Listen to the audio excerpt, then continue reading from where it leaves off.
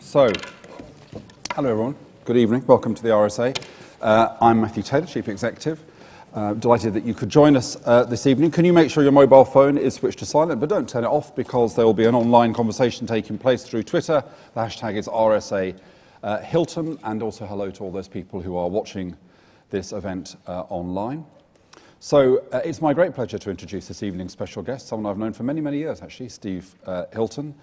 Steve is co-founder and CEO of the American grassroots political website CrowdPack, a visiting scholar at Stanford University, and of course most well known to you, I'm sure, as former Director of Strategy for David Cameron. We are both former number 10 insiders and one of the prime movers in the modernisation of the Conservative Party. Steve's with us this evening because he's published a book, Being Human. I'm sure you read a lot about it, in which he argues, well, he argues all sorts of things, but he argues we're in need of a fundamental rethink of the way we govern, educate, do business, run our public services, eat food, treat ourselves, die, get born, I mean everything, really.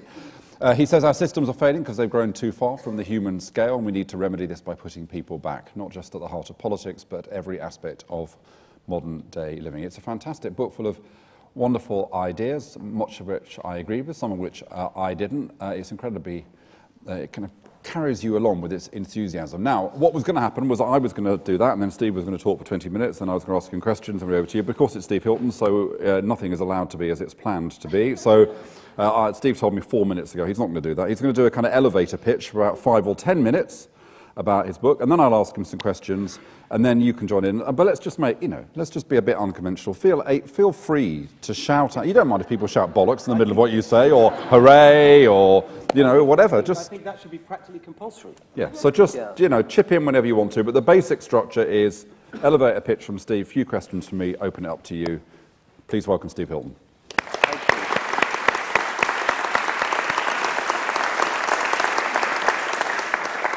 Thank you very much, Matthew. I'm sorry if I'm living up to the parody and sort of turning this into too much of a Californian experience for everyone. It's a great, great pleasure and a thrill for me to be here. I love the RSA. I love Matthew. I think I'm allowed to say that now. It really is an honor, and I really appreciate that you came along this evening, and I hope we have a good conversation, which is why I wanted to reorganize things a little bit, if that's okay.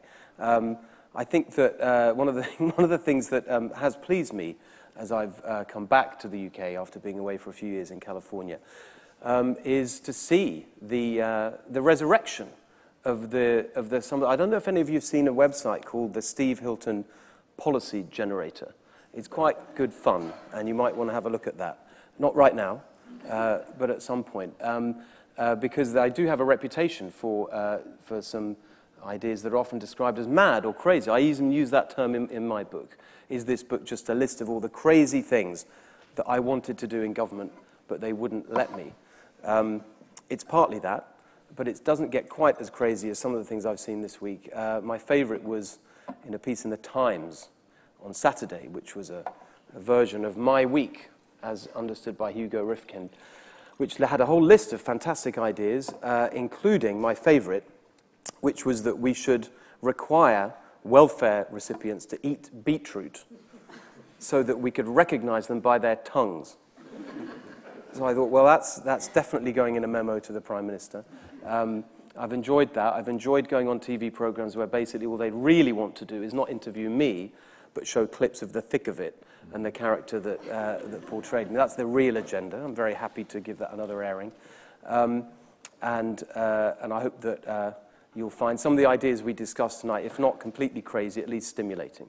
I wanted to start by telling you the story that you'll find at the beginning of the book, because it's a story that really gets to the heart of what I'm arguing in More Human. As Matthew mentioned, I have a business in America now, a technology startup. It requires me to travel a lot around the US using internal flights. And as anyone who's experienced them knows, that can be a pretty harrowing experience, but nothing quite as harrowing as this story, which I tell at the beginning of the book. It's a lady called Jennifer Devereaux, and she was on a flight from, I think, Boston to New York or something like that, with her young children, including a 3-year-old daughter. And they're on the tarmac at the airport, and there's an announcement that there's been a delay, and they're stuck there for 45 minutes. So they're sitting there, and her 3-year-old little girl announces that she wants to go to the toilet. Since they're sitting on the tarmac, she thinks there's nothing wrong with getting up, taking her to the toilet. The minute she does that, a member of the flight crew comes racing down the aisle, tells her to get back in the seat. You can't go to the toilet. She says, but she's just 3 years old, come on, what's the harm? No, got to sit down. A few minutes later, the little girl's saying, no, I really, really need to go. She tries again. Same response, you've got to sit down. And then, a few minutes after that, this 3-year-old girl wets herself in the seat, in the aeroplane. And so her mum, Jennifer, asks one of the cabin crew for something to clean it up with. Can you give me a napkin or a tissue or something like this? And she doesn't hear anything again. Person goes off, doesn't come back with anything. So the little girl is sitting there, as you can imagine, incredibly upset. She's upset. It's horrible. She remembers that she has a jumper in the overhead bin. So she gets up to open the bin and get the jumper. At that point, a member of the cabin crew comes back, tells her to sit down. The captain's got the seatbelt sign on, you have to take your seat. She said, look, I'm just getting a jumper to clean up my... No, you've got to sit down. So totally defeated, she sits down. A few minutes later, the captain comes on the intercom and says, ladies and gentlemen, I'm really sorry, but we have a non-compliant passenger on board, and we need to return to the gate to remove them from the aircraft. Referring to that lady and her little girl and the family. And the reason I think that's an important story, although a very, very small one in the overall scheme of things, is that it actually tells us a lot about what's gone wrong with the world and what we need to put right. Because if you think about the people involved in that story, the employees of that airline, JetBlue as it happens, but it could be any airline, the members of the crew and the captain, they would never behave in that way to that mother and that little girl if they met them in normal circumstances. The way they behaved was completely inhuman, and they wouldn't normally do that. It was the structures and the systems and the bureaucracy and all the rest of it that made them behave like that. The security rules and the protocols and whatever these airlines have to go along with. It was the systems that have been designed that made them behave in an inhuman way. And I think that's what's happening right across people's lives, whether it's the way government behaves, the way that people are treated by public services, and also by businesses like that airline, but many others too. In our daily lives, we constantly come across instances of behavior like that, and we have a system of government, public services, and business that I think has become too big, too bureaucratic, too removed from the human scale. And that is the heart of the argument that I make in this book, that what we need to do if we really want to deal with the frustrations that people have, with the things that are going on in their lives, is not just think about changing the policies or changing the government. It's actually taking a deep look at the structural issues, the causes of some of these problems. If we want to improve schools, if we want to tackle poverty and inequality, we've got to do so in a way that is more human, because in the end, these are questions of human behavior and the way people relate to each other. And we're not going to get the kind of transformation that I think is possible for us to achieve in the outcomes we want to see by continuing with these outdated, broken systems that were designed in the 20th century. They achieved quite a lot of progress in the 20th century, let's give them that, in terms of the welfare state and these big bureaucratic systems that government created. They certainly got us to a certain point.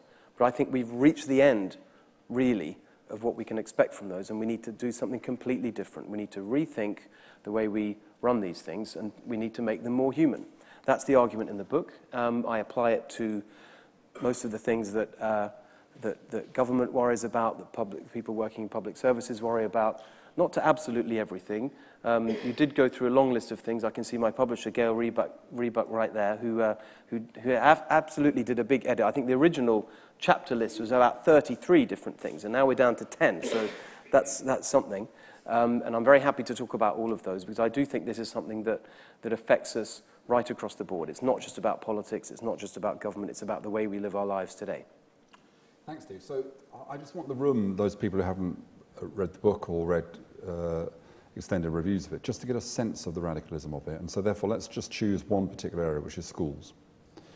And as I understand it, what you're arguing for in the book is that we should have a complete dismantling of the kind of the infrastructure of schools, that we should kind of have the free schools policy we've got, but times about 50. And that in every community there should be lots and lots of schools run in people's gardens and houses and huts and shops or wherever. Anywhere parents want to get together and run a school, they should be able to run a school. Those schools should be small, no more than 150 pupils. So a complete kind of breaking down of the... is that That's right. is that no, correct? I think that's a very good summary. Now, so let me ask you a close question. to the vision of what I'd like to see. Let me ask you a question I asked you earlier, which is how on earth do you think we could ever get to that world, given the fact that people in this room, even if they might find that idea quite compelling, I'm sure people could come up with 20 powerful objections almost immediately. And this is a kind of progressive, enlightened audience. This is not the kind of Daily Mail editorial thinking about how they can, they can monster an idea like this. Yeah, well, before we get into the objections, let's look at why we might want to do this. What is the reason that I think we need such a dramatic change in the way we organize education? I think the reason is that the world is changing, and the things that we need to teach our children at school, if they're going to succeed, are changing, but the school system isn't changing. What we have today is what I describe in the book as it's not my original phrase, I think Anthony Seldon's used it and others, it's a factory school system. We have these big institutions, typically one or two or a small number in every neighborhood, that operates, in my view, as a factory. It's a very good comparison. It's sort of standardized, it's an industrialized system, the children are processed through it with a very defined set of outcomes that we want to see, which are then tested and inspected and evaluated by the system, which is basically run from London or Edinburgh or wherever. So that's the current system. Now, I think that it's clear that you can squeeze better results out of that system if you want. That's what's been happening. I would say the last 5 years of the government showed that you can improve that a little bit and get better results and improve things.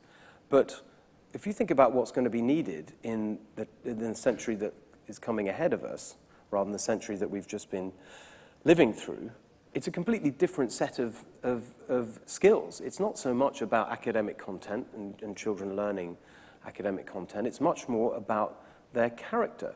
It's about the kind of capacity they have to operate successfully in a world in which they're going to need to be much more entrepreneurial, much more ready to cope with setbacks and ebbs and flows and disappointments, and therefore resilience and grit and all these things that are now becoming buzzwords in the educational field, but I think they really mean something. Those things are important.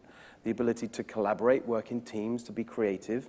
These things are a world away from the kind of things that are easily taught in the factory model. So the reason I think we need change is because the world is changing and we need to prepare children for it.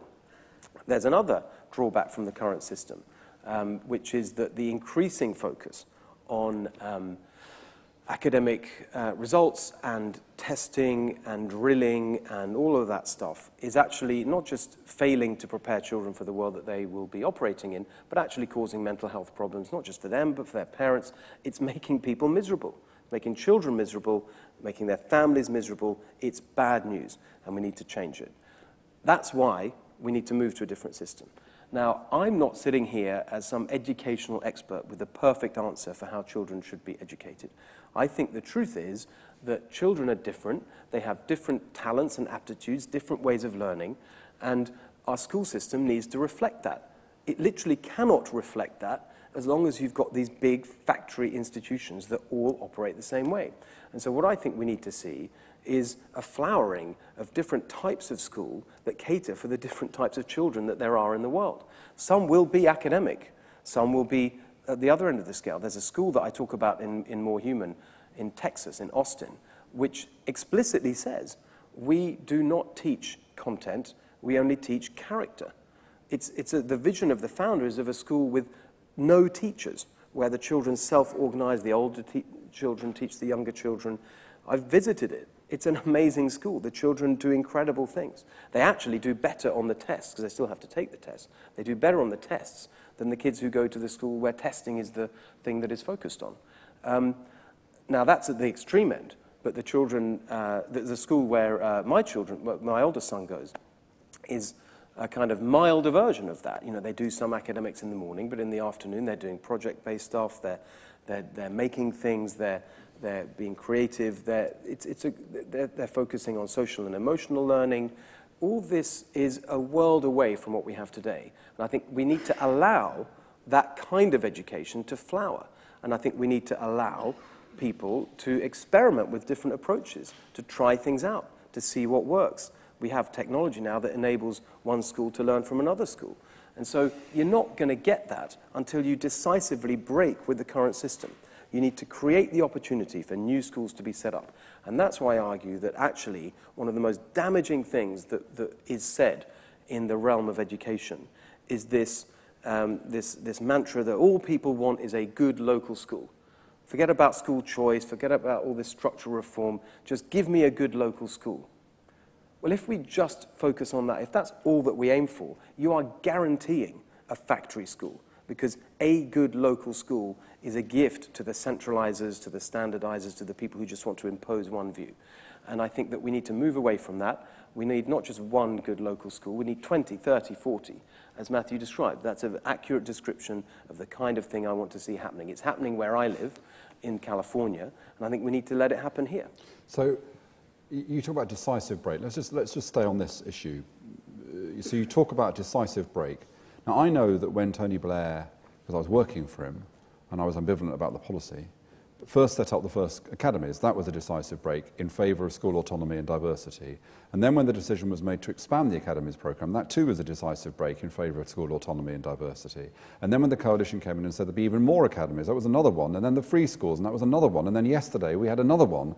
So we've had decisive break after decisive break, all in pursuit of more autonomous and more diverse schools. Yet, you know, if you go to any of those schools, whatever their form of governance, they will tell you that what drives them is Ofsted and fear of Ofsted. And in fact, that fear of Ofsted has been cranked up in yesterday's Queen's speech to an even higher degree. So there will not be a head teacher in the country who does not think they're 6 months away from losing their job because they might slip into a category for 6 months. Why is it that all that intention to create greater diversity and greater school autonomy in the system has failed entirely to deliver what you want, which is genuine diversity and a kind of school movement which is driven bottom up by parents and what they want, rather top down by some notion of national uniformity? Because I don't think those are decisive breaks at all. I think they're small, timid, first steps. They're good because they're moving in the right direction, but they're nothing like the kind of thing. That's why, actually, funnily enough, I think it's important that I use these numbers to give you a sense of it. It's not just one or two schools.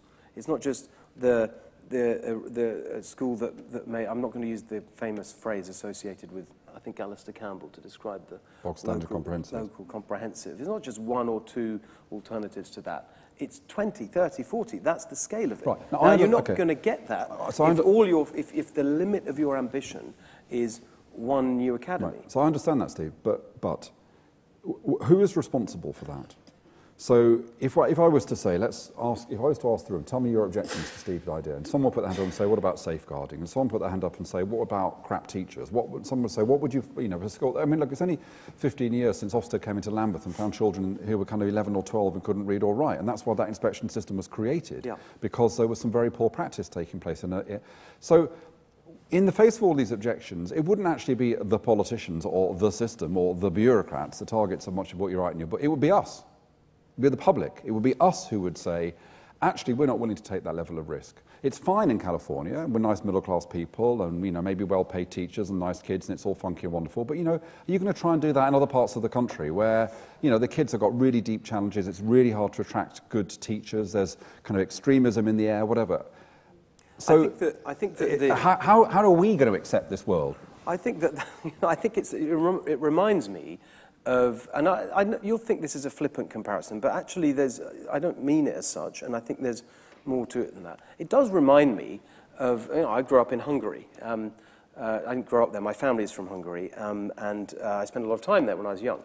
And it does remind me of the conversation that you'd have with, you'd see reported, I also studied the economics of communist countries at Oxford and spent a lot of time, academically looking at that. And there was this constant conversation with people who ran big bureaucratic systems in the Soviet Union. Well, how do you ensure that there's enough food, that the right food is in the right shops, if you don't control it? How does that happen? How do you make sure it's safe? How do you, and the idea that the only way of guaranteeing good outcomes is for someone at the center of a system to decree that that should happen is not actually true. It doesn't apply in other areas of life.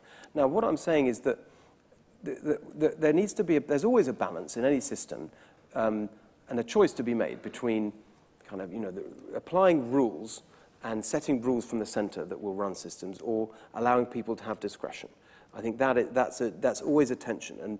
And so when we get into the details of looking at how a system like mine might operate, then of course there needs to be a conversation about, well, what kinds of things do we really care about? There needs to be a central system for redistributing resources, for example, so that people don't have to pay and money follows pupils and all the rest of it. So of course there needs to be some kind of central role still.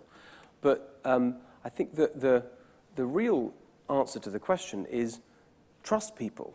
I think that parents understand what makes a good school for their child, and they are the best judge. And what you can add to that with technology is requirements around transparency, reporting of that, data that people can use, that other services can interpret for people. There's a whole set of things that we can do to give people better information and to make a system like this work without the kind of centralized control that we're suffering from at the moment. You see, the thing that's always said is, well, there's all these risks with your system, and what about all the things that could go wrong? But it's not as if we have a perfect system today. You can't compare. There are things going wrong today. There are schools that are captured by extremists today, even in our centralized system, and then look at all the downsides of it. So I think that it's certainly worth moving in this direction. I would go, and the government is, you're right, they are moving in that direction, and I applaud that, but I think we need to go massively faster and further if we're going to get the change we need. Well, I'm bringing in a comment at the back. I'd say that government is what the government is actually doing is moving in this direction in one area and in the reverse direction in another area. So schools find themselves faced with the rhetoric of, they're faced with the rhetoric of autonomy and diversity, and they're faced with the reality of an incredibly tight and tightening grip of central regulation. Yes, from the back of the room there's a question. I'm glad people are just putting their hands up. That's good. Can you raise your hand again? Yeah, go on. Hi. A few issues. Firstly, I don't think there is... Just give us one, though, if you could. Well, 1 point and then one question. Yeah. So I don't think there is actually a difference in learning styles. How we learn is a sort of cognitive process. There's evidence that people have different preferences, but I don't think people learn in different ways, and there's quite a lot of research about that. And certainly presenting stuff to people in different ways helps them learn. But the question I wanted to ask was really about, there is sort of science and knowledge and understanding to what we teach. And character, creativity, these are things that come from the knowledge that we have. And what elements of that curriculum, whether it's science or history or English or maths, are you intending that some schools should do differently? And how do you stop some schools kind of doing some of those things very badly or not at all? So let's bring in another point, and then I'll ask you to, wait for the mic.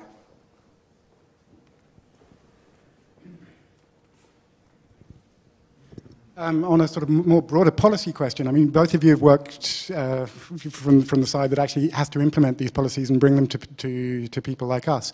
How on earth do you go from having the perfect ideal of how something should be to bringing everybody along that journey of change with you, and to be able to implement that in a way that doesn't involve this sort of top-down reorganization that we've seen that actually goes against all the principles that you're trying to talk about, because, well, everyone knows because. Brilliant question. And then the front row here, and then I'll bring the audience back. I'll bring you all back in again at various times. But, Martin. Hi. What would... Tell us who you are. I know you are, but... Martin Robinson.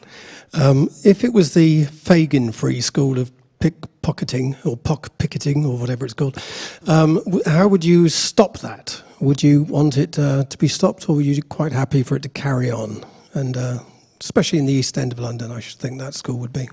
So let's put these Not in the East End of London now, they're all hipsters, I'm afraid. They're picking our pockets in different ways.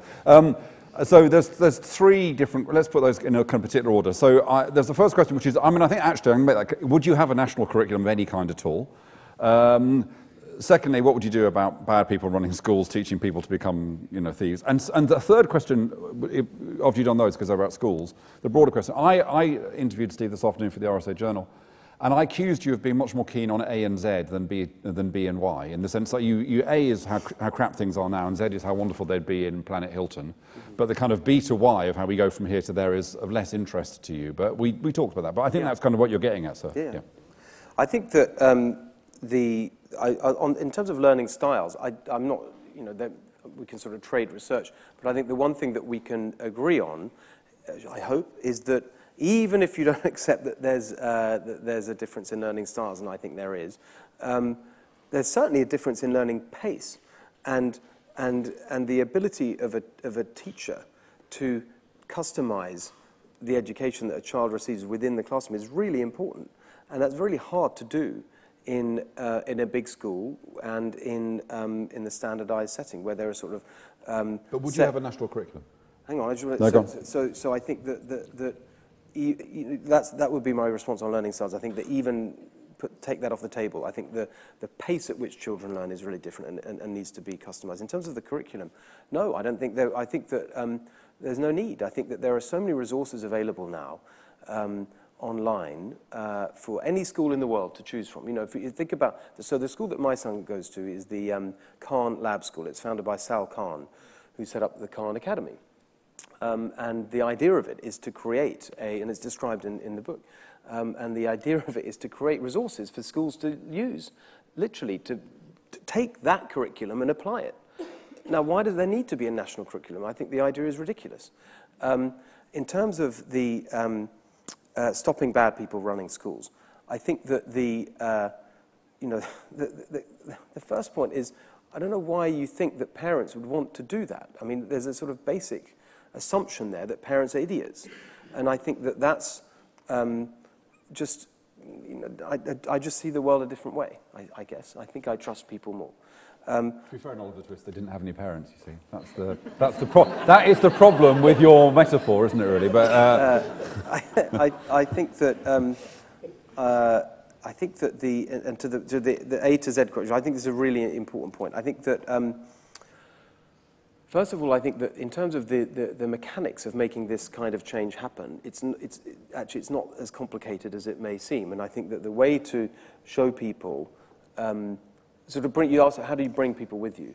I think with a lot of things like this, the theory, people can argue with the theory, but the best possible way of making change happen is just is actually to allow it to happen. Where I teach at Stanford, at the D School, there's a sign up there saying, the only way to do it is to do it, or something like that. I think there's a John Cage quote, which I'm probably getting wrong. But I believe there's a lot of truth to that. Just don't argue about it. Just do it. Just see what the results are, and if they're no good, then do something differently. Just very, very briefly, I worked under the creative partnership scheme, and schools seemed to be battled in ethics. And the greatest resistance we had was from the kids and the parents, because they just didn't like change. And so we had to take them very, very slowly through a process where they felt comfortable with that. Now, all the changes that sort of seem to come from central government seem to be imposing change on people who have no idea what it's going to take. There's nothing in what I've said that's imposing anything. It's allowing you, if you want to, it's allowing you, if you want, to start a school. That's it. And if no one wants to send their children to your school, then that's the end of it. But if they do, that's great. I want it to be lively, but I also want to bring lots of other people in. And by the way, the principles that Steve has elaborated for schools, he applies to health. He applies to government itself. He applies to how we tackle poverty and inequality. So feel free to allow your questions to range over other subjects. This is not a kind of conversation exclusively about education. My goodness, what a lot of people want to ask questions. So try and keep them punchy if you can. There's 3 people here we'll start with. 3 men. Hi, Steve. Julia Manning. I'm already enjoying your book here. That said, and my interest both education and health. No, it's nicely done there. You know, lots of interesting ideas, but quite simplistic, and that you know, the implementation bit massively missing. And I was quite interested to read that you said, you know, the problem is structure. Well, you know, time and the kind of the received wisdom is it isn't about the structure, it's about the content. And for myself working in health and my husband working in education, it's about, you know, the regulation, the lack of discretion is, you know, is really stifling. But that's not the reason to, you know, reason to throw out the baby with the bathwater. And the reality is, when my husband works, which is on the largest council estate in London, 15% of the kids come from stable backgrounds. You know, there's a whole lot of stuff that they're having to do there just to get those children through the day and get them, you know, achieving. And if they were then told, well, you know, let 1,000 flowers bloom and you can do what you like, they need structure. They desperately need structure. Yes, they need more flexibility and more creativity. And by the way, character's about morality. It's not about, you know, resilience and grit. Character's a moral construct, and that's a whole other you know, debate. But I just feel, you know, that your points about structure are not borne out by existing evidence. And the question I want to ask, though, is, oh, really? how would we ever afford this? How could we ever afford it? Okay, very good. Pass it back. If you can kind of more on the question and less on the ruminations would be good. Although that was great. Yeah, go on. There are so many opportunities. I'm an RSA fellow here. There are so many do you have a amazing. Name as well? Oh? So do you have a name as well? Oh yes, sorry, Lucy Wills. Okay. I was just going straight in there. So there are so many amazing initiatives across all the different operations of society that you're talking about. But at the same time, certainly in the UK, they're underfunded, under-resourced, and really not being given the opportunities that they need to even begin to test things out, let alone succeed in the long term, in my opinion.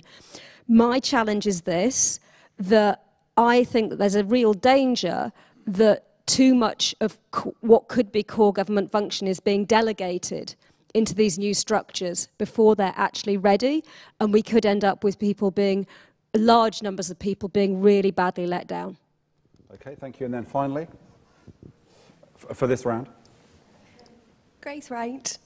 Do you worry about a postcode lottery? What if you get a neighbourhood where actually no parent wants to run a school, or nobody wants to open a hospital in their garden? And what do you do about that and about pulling people into those neighbourhoods to make sure those kids don't get left behind? So I think all these questions basically amount to, your ideas are great, but, you know, Britain's a bit of a horrible place, really, and, you know, maybe California, but I'm not sure about Stoke-on-Trent. That seems to be the general tone here, but, you know.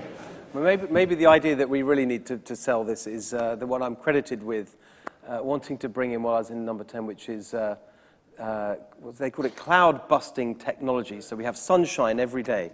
Maybe that would help. I was going to take them in order to Julia's points. I think that this book is, as I explicitly say at the beginning, trying to start an argument. It is about offering an analysis of what I think has gone wrong, setting out a direction, giving some indications of what that might look like in practice, but just to get the conversation going. This is not supposed to be a manifesto, let alone an actual implementation plan. I know what those look like because I used to write them for you know, before elections. So I know exactly what you mean in terms of actually making things happen. It's just me with a book. It's not me with the ability, I think, to... and it would be wrong even to suggest an implementation plan for this stuff, because as we say on the website for More Human, which people are responding to by voting for whether they like the ideas in the book or not, we also say, send us a better idea. If there are better ways of achieving the aim, then let's hear about it. This is supposed to be starting a conversation.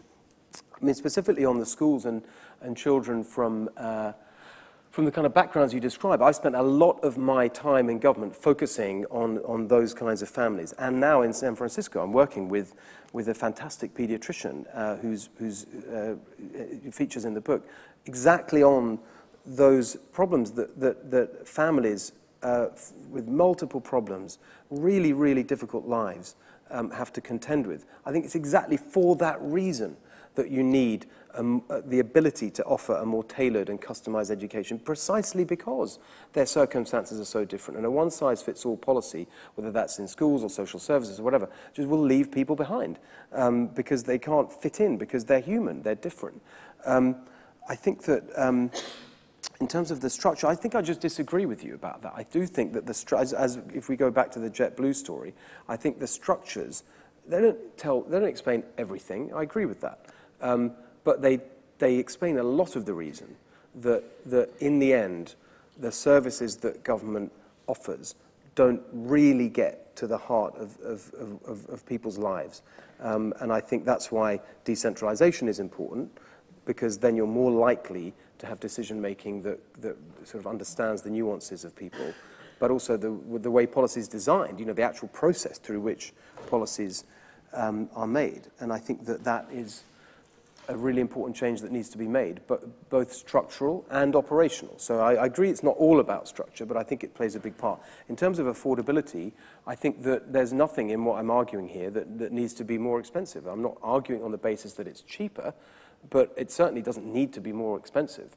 I can't see what I'm talking about that requires more money to be spent. It's not about that. It's about how we organize things.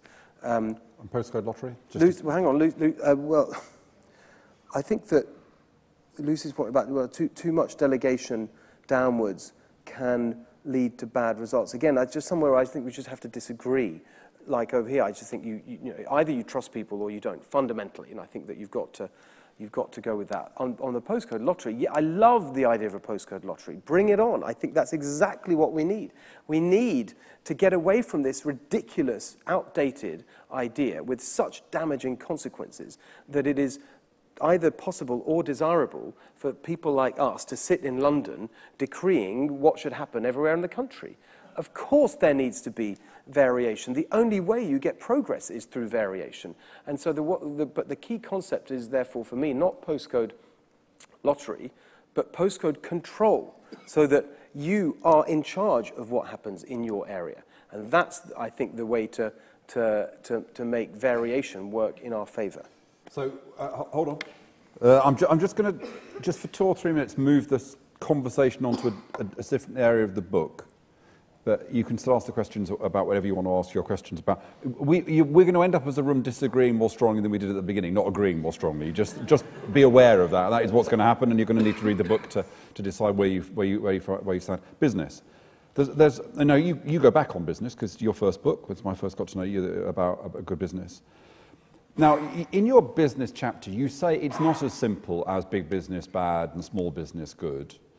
But then I get a bit lost about what exactly is it then that is the difference between, apart from kind of good intentions, between, look, I was thinking about this in a particular sector, and I was thinking hotels and bed and breakfasts. It is true that some of the best experiences I've had have been in really lovely bed and breakfasts, but it's also true that some of the worst experiences I've had have been in little guest houses and bed and breakfasts. So, yep. The small can be great, the small can be absolutely awful. And if I'm absolutely sure that I wanted a good night's sleep and I wanted a reliable service and be treated okay, I'd probably rather go to a large hotel chain than risk the fact that I was going to have a psychopathic B&B owner. So, tell me... just get me into this kind of theory about how we know a good business from a bad business. I think that it's not, I don't want to make judgments about it, but I think that it is important that we deal with this because much of our lives is affected by business, not just as consumers, but as employees and suppliers and so on. So we can't just ignore it and say, well, that's, we can't challenge the private sector. It is what it is, and let's just concentrate on government. I just think that's ridiculous, given how much of our lives are taken up with this and how it affects the social outcomes and environmental outcomes that we care about. So first of all, I think it's important that we engage in it. I think the argument I'm making is that, and again, it is a structural one. I think that doesn't explain everything, but it explains a lot. The key concept here, I think, is the difference between a company that exhibits the characteristics that I think we should all support and welcome, which is entrepreneurialism, risk-taking, people who try and build businesses where they see what they're doing and they see their success as offering products and services that are useful, that people want to buy, and they operate in a competitive market where the competitive pressures push them in a positive direction. Now, that is not always the case with competition, but what is typically the case where in the lack of competition is that you've got businesses that actually entrench their power, they grow very big, they stitch up markets to keep challengers out. Instead of thinking about what they do as providing great products and services and treating people well, they use lawyers and lobbyists to bend regulations in their favor, to keep entrants away from them and to stop themselves being challenged. And it's at that point that they become, they turn into what I describe as not real businesses at all, but kind of private sector bureaucracies. They behave in this bureaucratic manner that actually can hurt consumers, their workers, their suppliers. You see it in the supermarkets where you've got this concentration of market power. You see it in other sectors too. Now, as I say, I don't want to be too sweeping about it. It doesn't explain everything, but it explains a lot. And therefore, I think that as a first step, what we should be doing is to really focus on, I think, to me, the right debate, which is not pro or anti-business, but pro or anti-markets. You should be pro-competitive markets, because that typically delivers better results, I think, for anyone connected with a business. Yeah, so there's a strong argument against kind of monopolies, cartels, rent-seeking, abuse of power in the chapter. Now, I was reading the book last night, and as I was reading this chapter, I kept saying, what about? And then finally I said, oh, at last, there it is. And then I went, I don't believe it. So let me explain why I went through this process, okay? So as I read your chapter about big businesses that kind of rent-seek and behave badly and abuse their position, all this, I thought, where's the technology companies? Why is Facebook not here? Why is Google not here? Why is Apple not here? Why is Amazon not here? And I'm sitting there going, where are these bloody technology companies? You know, Tesco's and the banks, fair enough, you know, but what about them? And then finally you get to Amazon, at last, you know, there's one of these kind of behemoths, you know, that you're going to recognize they're an issue. And you talk about Amazon, what they do, and then you have this lovely line, you say, I'm sure if Jeff Bezos knew about it, he'd stop it. You know, if he knew that these bad things are happening in his factories, he wouldn't going to do it. And I thought, why is it you want to exempt I mean, you know, Facebook using our data and Google having 90% of searches and Apple in their factories, and if you've just got a particular predisposition to be forgiving of technology companies when they behave badly. I think that it's exactly the same argument about competition. And actually, competition maybe is the wrong word. If we're being really precise, it's contestability. It's the ability of a competitor to come along and take away your business. And what is typically true in the technology sector, unlike other sectors, is that even though you may be very dominant, you can lose that dominance practically overnight. And you've seen that happen time and time again. The speed with which some of these big companies are just knocked off their perch by a new upstart rival is really different to what's happened in... But aren't they... No, sorry, I'm going to challenge that. It seems to me what their strategy now is to buy those upstart rivals, quite often close them down regardless of whether they're any good. If they offer any threat, kind of pull the talented people into their company and continue to grow. That's right. No, it's called an acqui-hire, I think. It is called acqui-hiring, yeah. So I think that... no, I don't think that alters the point at all. If they can be challenged by a competitor...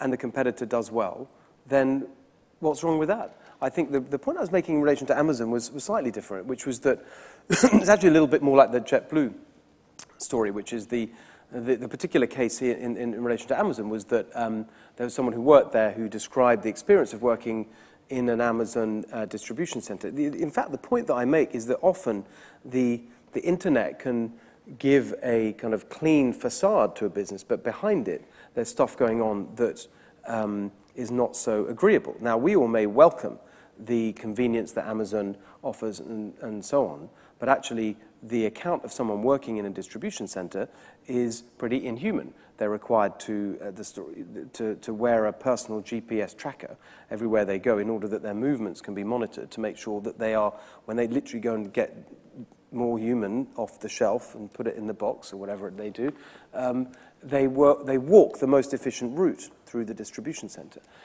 And an extension of that, if they want to go to the toilet, and there's a theme here, I guess, about using the toilet.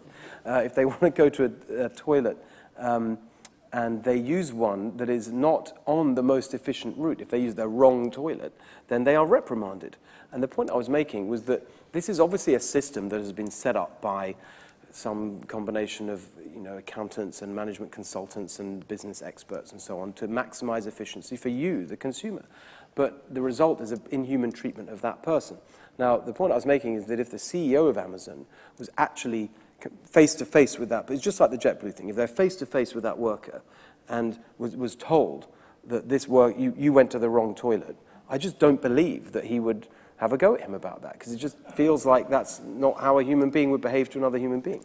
So it's about how systems in business can lead to, that are designed with efficiency in mind, can actually lead to inhuman outcomes. And that is true in Amazon, it's true in all sorts of businesses. Let's take another round of questions from the middle now. So we'll take the lady here, and then we'll take these two gentlemen back there who've had their hands up for a while. Try and keep it short if you can, folks. Yes, hello, I'm Antonia Swinson. I'm a fellow of the RSA. I'm also Chief Executive of the Ethical Property Foundation. We've got a new ethical workplace accreditation where we go into big business and they have to evidence their commitment not just to the people in the workplace, including contractor staff, but also in the environment, but also the community outside the doors. Mm-hmm.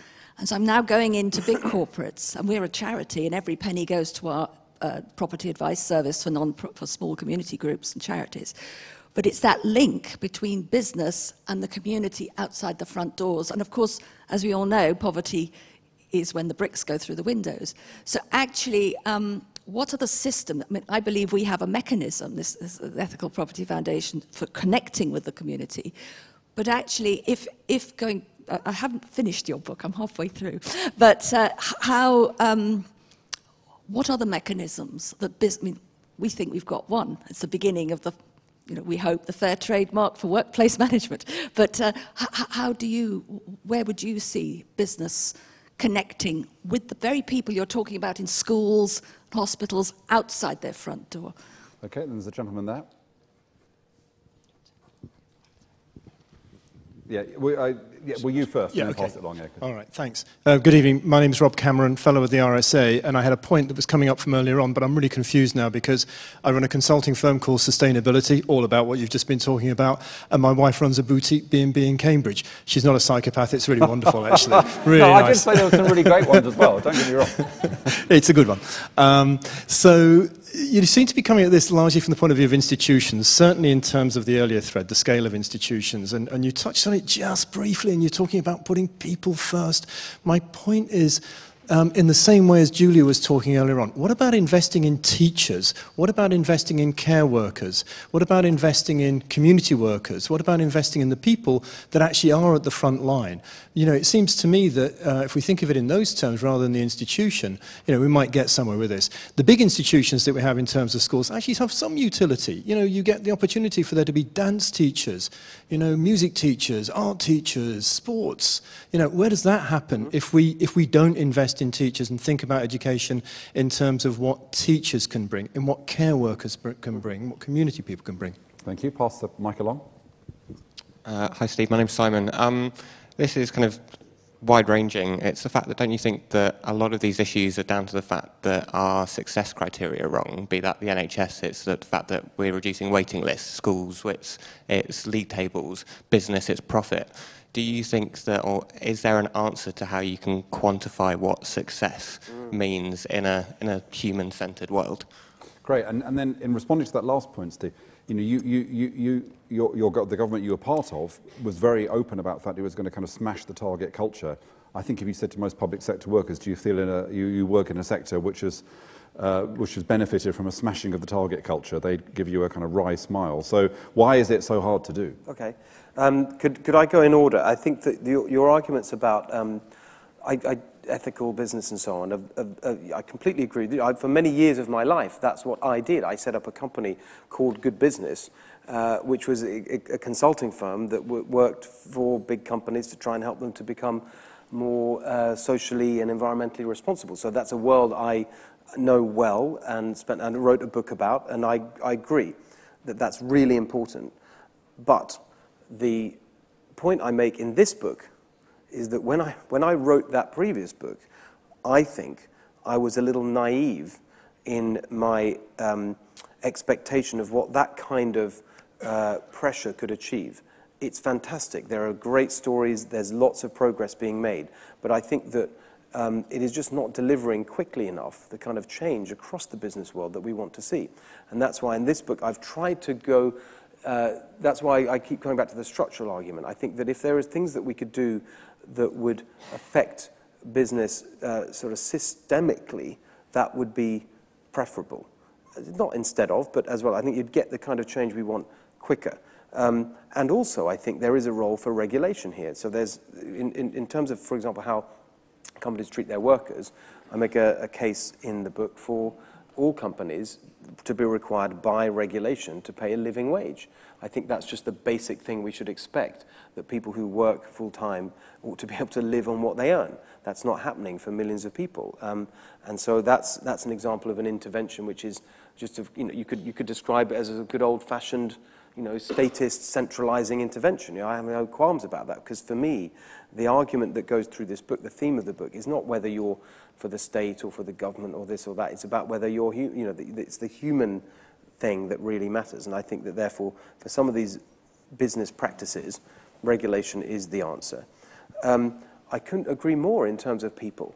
If you read the book, you'll see that I place great emphasis, precisely for the reason that you make, reasons that you give, on in the end, the only way of actually dealing with some of the social problems that we care about, really dealing with them, really helping a family get its life back on track so that they can escape poverty and climb the ladder of opportunity, to really help parents in difficult neighborhoods, in challenging circumstances, to bring up their children in ways that give that child a chance in life. In the end, it's one-to-one help from a really involved representative of the state. And that's why I make an argument in here for some of the things we did, and I think they should be, in the last government, we should do more of. Health visitors, for me, are a great example of what you're talking about, where I think it's one of the most important things we can do is to invest in that kind of early intervention, and health visitors are a brilliant way of doing that. They need more. That's why I said, for lots of people, the experience of a health visitor is very poor because the caseloads are too high, etc. That's why we need to recruit many more, so you can reduce the caseload, give them better training so they can help with a wider range of family circumstances. We started to do that. To be honest, I don't know how far that's got, but that was a policy that we introduced. The same with the Troubled Families Program, which I set up with Louise Casey, who we both know well, running it, to give families a family worker that will really focus on their needs, so that they can coordinate services for them locally, and so on. Do the target question, because I want one more round in before we finish. The target question, again, I really agree. I think in a sort of macro level, I think that some of these numbers that we use to measure success are hopeless. I mean, my favorite sort of takedown in the book, actually, because it's become so kind of preeminent in our conversations, it goes back to education, the PISA rankings, which every time they come out, we're going up or down on the PISA rankings. And it's taken on this status of the oracle, and until I really dug into it, I thought the PISA rankings on educational performance were some kind of international objective benchmark of education where they look at different systems and try and normalize the results. It's nothing of the sort. It's a test that's taken by a handful of children in various countries, completely differently administered. You can get PISA results on maths for a country with not a single child from that country having done a maths question on the PISA test.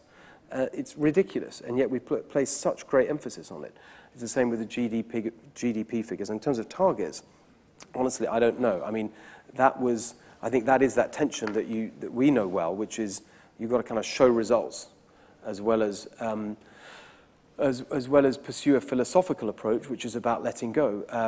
Oliver Letwin and I used to describe the shift that we wanted to make in terms of the role of government from being one of bureaucratic accountability, where you're using the sort of systems of bureaucracy, targets and measurement and so on, to ensure that standards are rising, to democratic accountability, where you're using mechanisms like transparency, reporting of data, the ability of people to make choices to ensure rising standards. I don't know, frankly, to what extent that shift has happened. You're suggesting it hasn't, but... Just to close, because I'm really sorry for all those people who want to ask questions, I'm afraid you'll have to read the book to get the answer to the question that I didn't manage to ask you to get you to ask. I just want to finish with this, Steve. At the end of the book, you encourage us all to become politicians. But I noticed you don't encourage us all to become conservative politicians. And I'm just interested in your own personal journey in that regard. You know, you work for David Cameron, you pay tribute to David Cameron in this book. But it feels to me as though you have kind of moved beyond, as it were, your conservative stage. There are things the Conservative Party does which you agree with, and some things that they do which you don't agree with. But you seem to me to have become non-aligned at this stage in your journey. Is that correct? I very deliberately wanted this book to not be a political book in the party political sense. I wanted to make some arguments about what's going on in the world and try and make sense of it somehow from the perspective of having been inside the system in a way that would appeal to people who support any party or aren't particularly political. So that was a really conscious choice, and that applies to the end, where I think it's really important if those of you who read the book and agree with the message of the book and the arguments, even if you don't necessarily agree with the specific recommendations. If you agree with the general direction, then the point I make is that we do need more people in, well, actually, let's take a step back. The real point is that in our system, the right way to resolve all this, in the end, is the political process. And so it's no use, I think there's a tendency to sort of rail against government and politics and, oh, it's all terrible and they speak this weird language, and let's just sort of ignore it or go around it or just yell into the air. And I just think that's not constructive. I think we need people to, in the end, get involved and take back the levers of power. And I think it's about getting more people who are independent-minded, who may run for a party, but be independent-minded, or literally independent to run for office. I hope we have more offices that people can run for in terms of elected mayors in our big cities and also much lower down. So that's what I'd like to see. For me personally, I think that's a pretty accurate description. I think that I don't see myself as a partisan figure. I think that there's a set of ideas I really want to advance, and I'm happy to work with anyone to move them forward, because I think this is what needs to happen to make the world a better place. Thanks, Steve. So this is a very racy book, so you have to buy it to find out what institution Steve refers to as being a cesspit of corruption. You'll have to buy the book to find out which members of the British establishment he thinks are more corrupt than Vladimir Putin's regime. I won't spoil that for you. You'll need to get the book to read it. Steve, it's been great speaking to you in your kind of coalition-themed outfit here. I've never actually had a speaker who's taken his shoes off before, but nor have I had a speaker who coordinates his socks and trousers in the way that you have done. It has been in every way. Of course, you have coordinated your dress with the book, which is beautifully done. It's been a pleasure. Please join me in thanking Steve Hilton.